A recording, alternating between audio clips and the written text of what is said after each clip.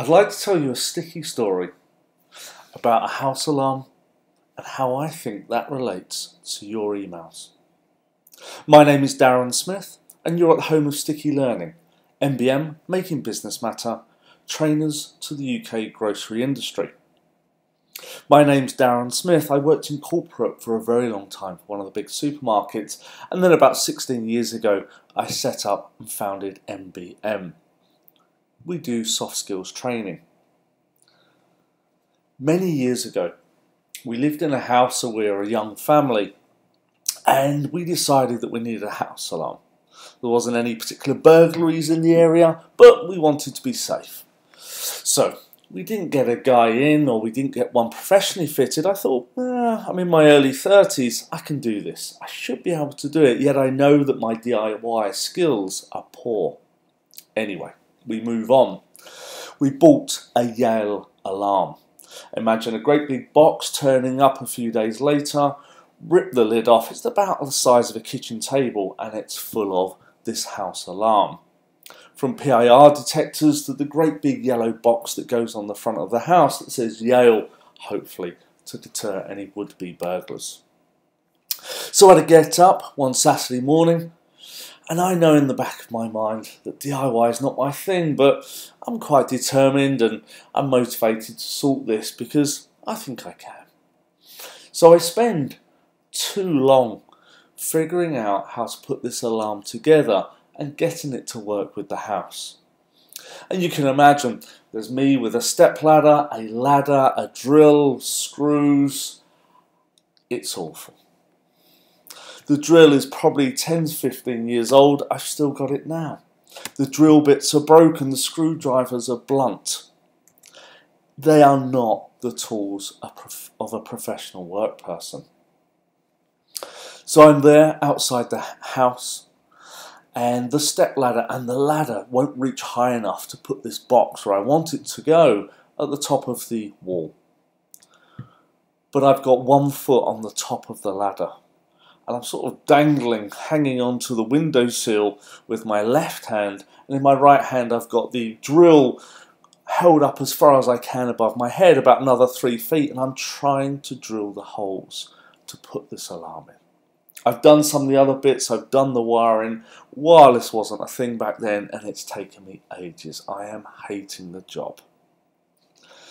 So it started about 9 o'clock, and it's probably now 7 PM. Gal, my wife, why is this taking so long? Well, at the heart of it, what I didn't want to tell her is I'm rubbish at this. But I persist, being quite motivated and driven. We finish, it's dark, I've had enough. The stress was immense, I put the tools away. I've got a few spare bits from the Yale box left, which I'm sure ought to go somewhere, but the thing works-ish. That night I have a few beers, I sort of half celebrate, but I know it's not a great job done. I should have got someone in, but we couldn't afford it, and we go to bed. We've got one young child at the time. Then, about 1:30 in the morning, this noise goes off, and it is excruciating. I leap out of bed, my young daughter wakes up, she's screaming. I'm running around the house trying to figure out what it is, but of course, it's the alarm. I put some jeans on, I run downstairs. How do I get this thing off? The keypad doesn't work. Nothing seems to work to fix this thing. I go outside. Oh, it must be the yellow box on the wall. I get the step ladder, and the ladder, I put it up against the wall, and I reach for the yellow box, but of course I can't reach it. I run in, the alarm is still excruciating, the neighbours are now awake. I come in, grab the broom, go to the top of the ladder, and whack the Yale box straight off the wall. All that hard work. The noise continues. I walk back in the house and shout to Gail, what is going on? The noise is still continuing, but I've taken the thing off the wall. And then we realise it's the smoke alarm. All that work for nothing. Now, I don't need to be any good at DIY. We can now afford to get someone in to do a few of these things. but a bad workman blames his tools. I didn't have the tools, I didn't have the training, I didn't have the inclination. With emails, we don't have a choice. They're a part of our working life. As any knowledge worker will tell you, they're either working half their time in their inbox or they're never out of it. So how does this relate to emails? We never were really trained to use emails. Now, the tool itself is probably quite good. It hasn't changed that much in 20 years since it was introduced, but it's not bad. I think it's the operator. It's us. But who can blame us when we were never really trained to use it? Well, I want to share with you just 3 points that might make us use email slightly better.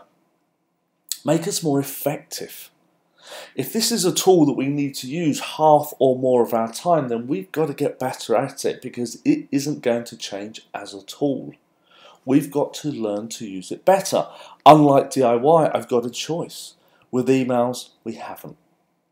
So here's my 3 practical tips of just many that you could use to improve how you operate email. Number 1, and this will sound like a theory out of a business book, what's your objective? But we're going to move on from that really quickly. From what's your objective to what the hell are you trying to get from the email that you write? Now, I know from the research I've read as a time management trainer that people want to vigorously cross stuff off their list. And they do that because there's an endorphin rush. The challenge is they quickly bang off a quick email, scribble it off their list, forgetting that it will grow arms and legs, particularly the 4 or 5 people they've copied in who really shouldn't reply, but they're going to anyway because, hey, they're stuck in their inbox as well. So my first question is, what do you want to get from the email? You either want someone to do something, i.e. action this, or you want to get some information. They're broadly the 2 things you want to get from an email. The third one, as I just alluded to, is to give some information. But email isn't always the best format. So you either want to get someone to do something, you either want some information back, or you want to communicate something. And you wouldn't be surprised the amount of people who don't know which one they want to do, because they've just fired off a quick email, move on to the next task. So, what do you want to get from the next email that you write? Aristotle had a great way of putting together speeches. He said, I'm going to tell you what I'm going to tell you. Then he tells them, and then in the end, the summary, he tells them what he's already told them. Now that's speeches and that's Aristotle.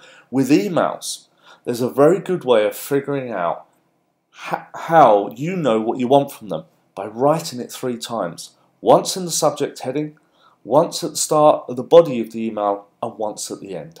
And I don't mean repeating it exactly, but I do mean being really clear. I want 5 slides by Friday that answers this objective. That will be the type of thing that you want to say. The second practical tip is using the subject heading. Remember, each person gets about 87 emails a day, and whilst you spend hours possibly crafting a long email, they spent seconds reading it and possibly dismissing it. And remember that a lot of emails are opened on mobile devices, of course, now. So the subject heading is really important. Rather than meeting, what I'd like you to do is use the subject heading like the headline of a newspaper with credibility. I don't mean Freddie Starr ate my hamster, which was an amusing The Sun headline some years back, but I do mean meeting Friday, need your expert input, please reply by Thursday. So use the subject heading to really grab the reader's attention, to get them to read your email and do something about it, either reply with the information that you want or to go and do some action for you. And my third and final practical tip is the layout. No one likes to read a wall of text. It's hard.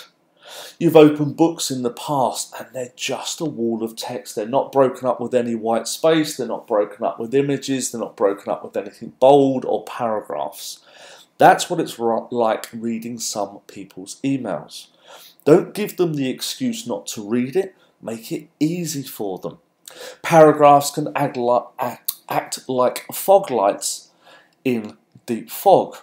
Using bold to underline a few words or a sentence can act like a signpost. White space between paragraphs can just give the reader a breather, particularly if it's a complex or technical email.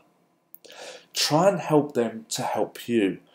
Get away from needing the endorphin rush that comes with just vigorously crossing off your to-do list.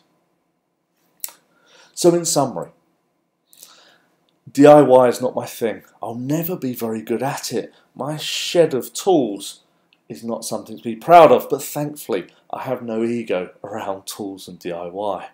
I do around cars. DIY, I can find a different solution. I can get someone in to do it. Or I can do some of the small jobs, or actually my son is starting to get very good at these things. With emails, we don't have a choice. They are going to be 50% or more and increasing of a knowledge worker's work. You've got the tool, you need to be able to use it better. So my final question is, when did you last improve the way you use the biggest tool that you use? I've given you 3 tips, there are many, many more, and we run a webinar of 21 mistakes most people make in emails. Thank you for listening.